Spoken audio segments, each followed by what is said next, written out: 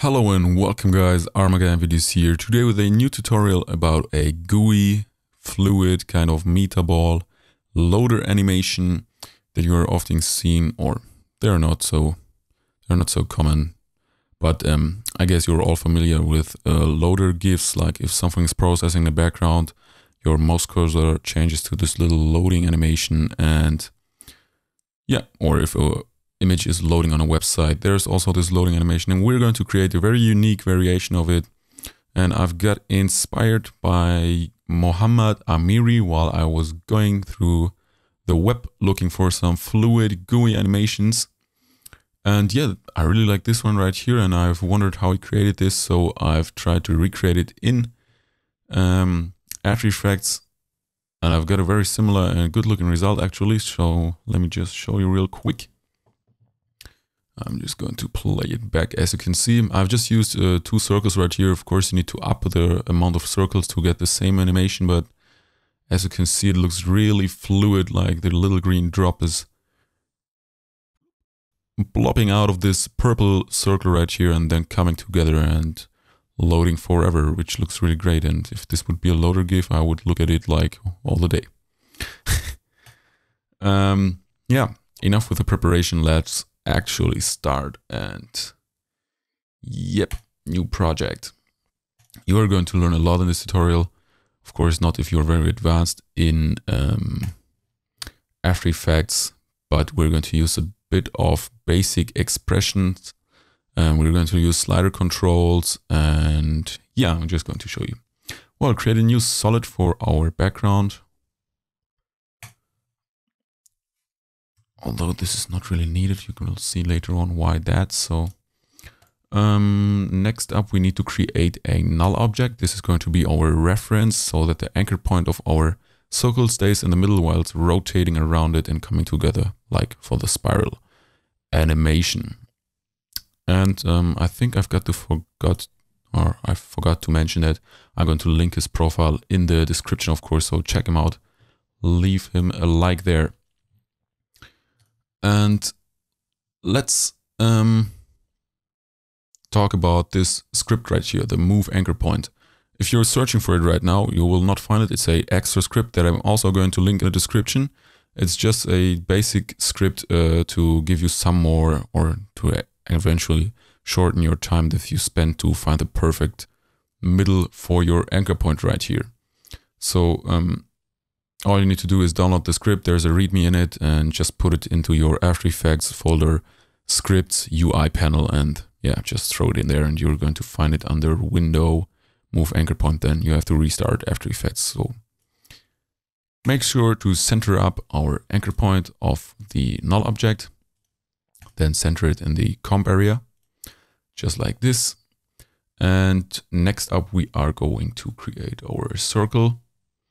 So make sure to not have anything selected right here, otherwise you're going to create a mask, and hold down Shift to create a perfect circle right here. And do the same, put the anchor point in the middle and put our circle into the middle. Next up, select our circle, go to Transform, and go to the Effects and Presets panel right here and type in slider control. Just drag it on the circle itself. Now hold down Alt while clicking on the anchor point stopwatch. And oops, make sure to extend the null layer right here. And now we need to do is actually pick whip the anchor point of our circle to the position of our null. So let's do this right here. Just like this. We're going to get this automated expression by, oh, did I misclick? Oops, let's delete this again. You're going to get this automated expression by After Effects. There we go, this is what I wanted. I think it's even, I need to directly select the anchor point, hold down Alt while clicking on the stopwatch right here, just like this. Now select the pick whip and go to position. Okay, it was right. Now let's multiply this value that we get from here times oops, misclicked again, times 3, for example. This way we would get a continuous animation. We can't change the distance that our circle is actually going. So yeah, I'm just going to show you. It's easier to explain if I show it to you. Make sure to select this number right there, the 3 or whatever you wanted to type. Hold down the pick whip tool and leave it on the slider right here. Then you get this expression. All you need to do is press Command and Enter. And we have this right here. So you're asking yourself, why so much hassle for a little animation right here? But you're going to see in some seconds. Make sure to make a keyframe for the slider. Press U. As you can see, it created a keyframe right there. Let's go to the middle. Let's type in around 0,25.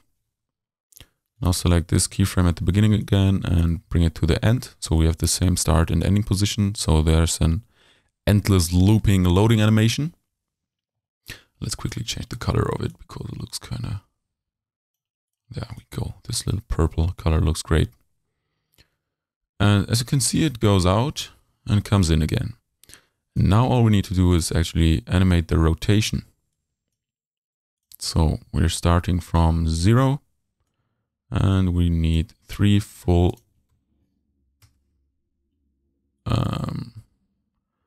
rotations right there. As you can see, it goes out like a spiral or swirl and then coming in again. Boom, there we go.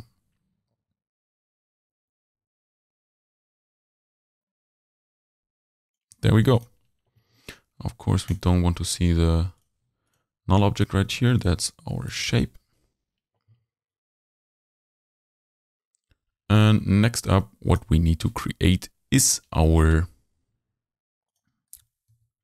next circle right there. Let's give it a different color. Just Control-C, Control-V to create another one.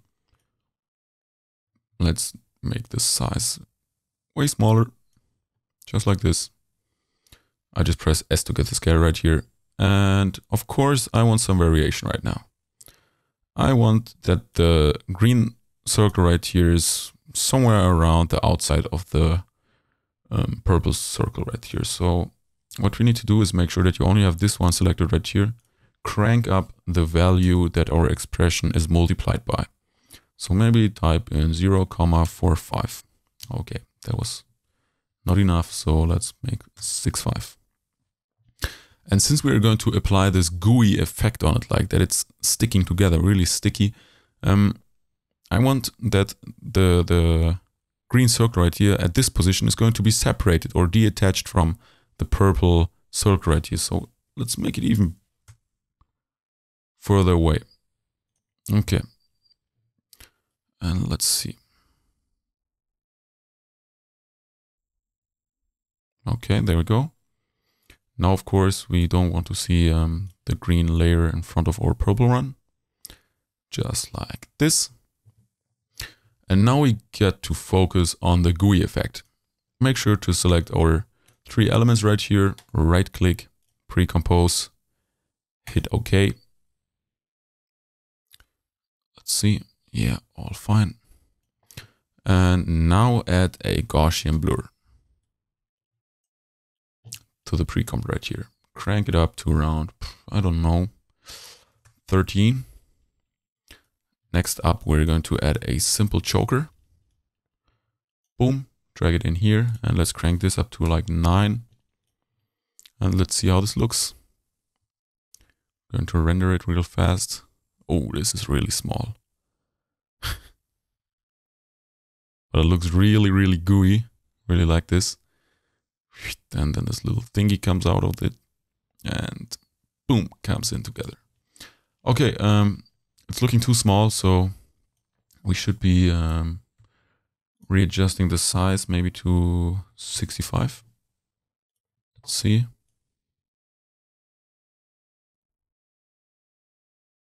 Also, the distance is way too off, so go in here, press U.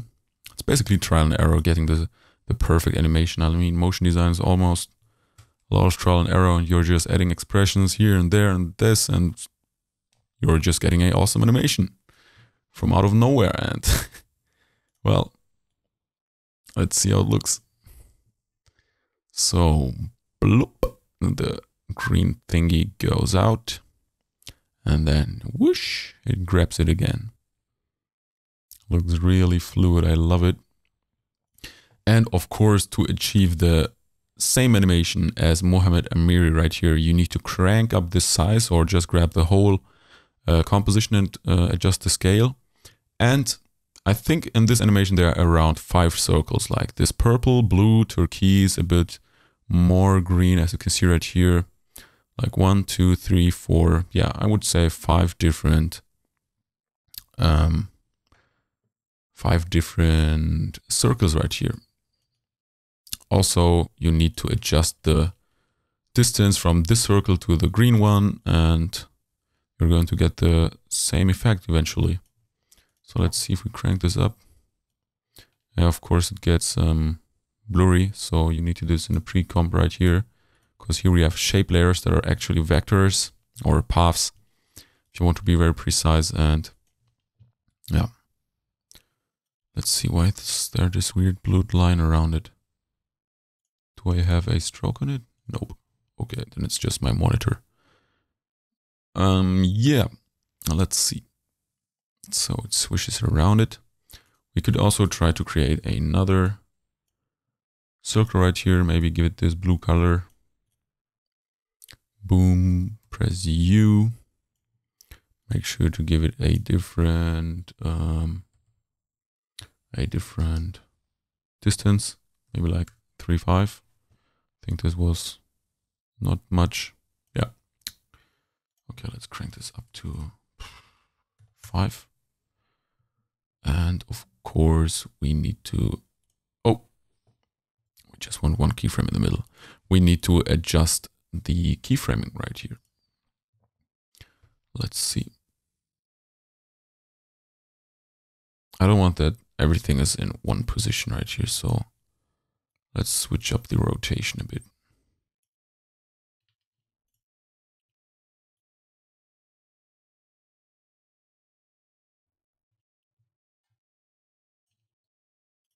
It's just important that you have the same beginning, just the purple one, and the same ending, the purple one. So you're getting a endlessly looping animation right here. Let's see how it looks. Press play. The distance is way too much off right here.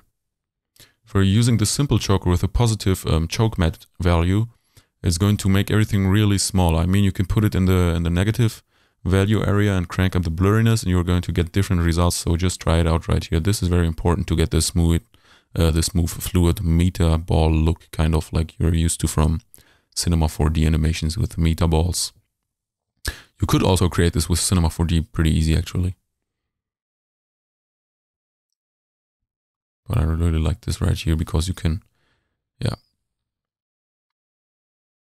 nothing. I think with Cinema 4D, it's it's the same workflow. Okay, it looks really gooey. Maybe let's adjust the distance right here. I think that's too much. Which layer is the blue one? This, alrighty. So let's bring this to around 0.4, maybe, come on, 3.6. Let's see how it looks right here. Oh, it's still so far off. Okay.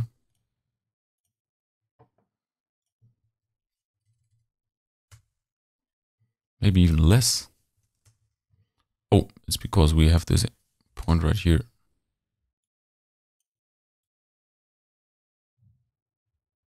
Okay, now it's almost not rotating, which is kind of weird looking.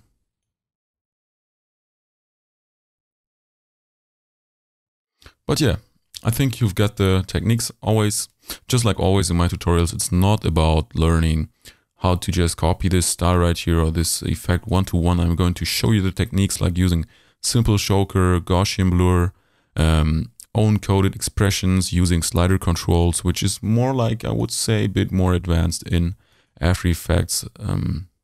Expressions are really a great way to create unique and advanced animations. So yeah, just use this as a guideline to create your own animations for loading GIFs as an example. And I wanted to show you a different bit of variation when creating those loader animations. So I would just want to inspire you to create own stuff. So let's show you another technique.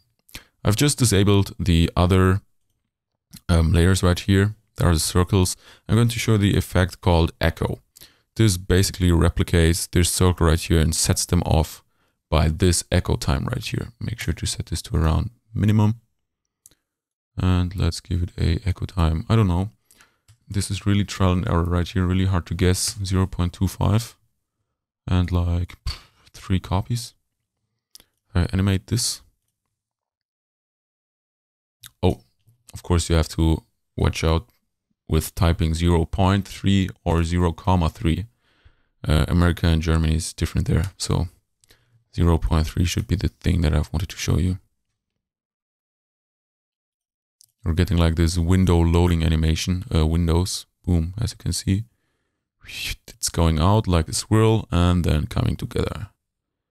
Of course, you need to adjust the size because this looks more like a worm or something. But as you can see, just a quick little fix and you're going to get a whole different animation. Let's turn this on right here. Even make it fluid and let's see how it looks. Looks like a slime ball. Gooey mooey. There we go. Really unique, but I really like it actually. Don't you think? Look at this.